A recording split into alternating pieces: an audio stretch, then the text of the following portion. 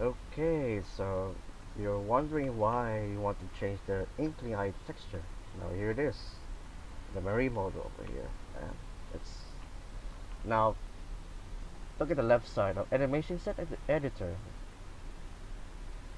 Right click, then press add override materials over there. Yes.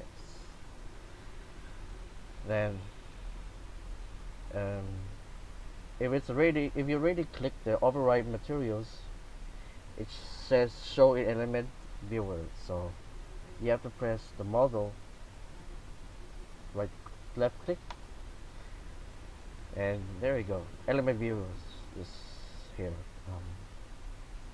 Now click the plus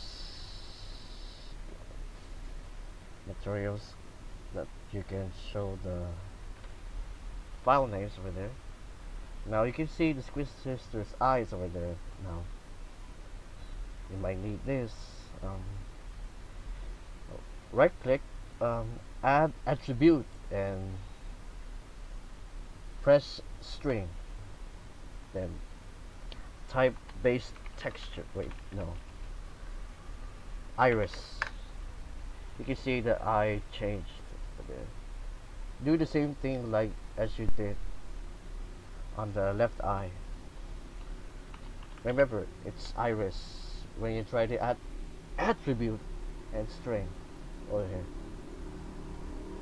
Here we go. Now the eyes has been, pink and black checkered or something. Now the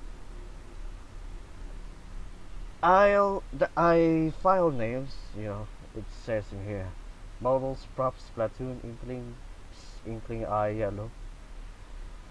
If you type it, well, you can copy it and paste it if you are,